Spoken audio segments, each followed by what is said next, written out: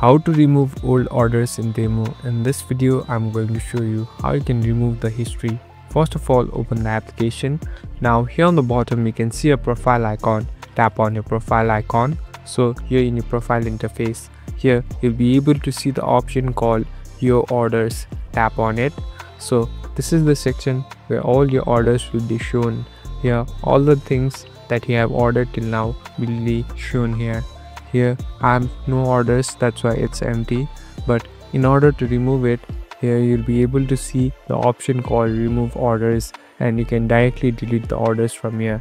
So it might be already shipped or it might also be in process, so you can directly remove it from here. Thank you for watching this video. I hope this video will help you.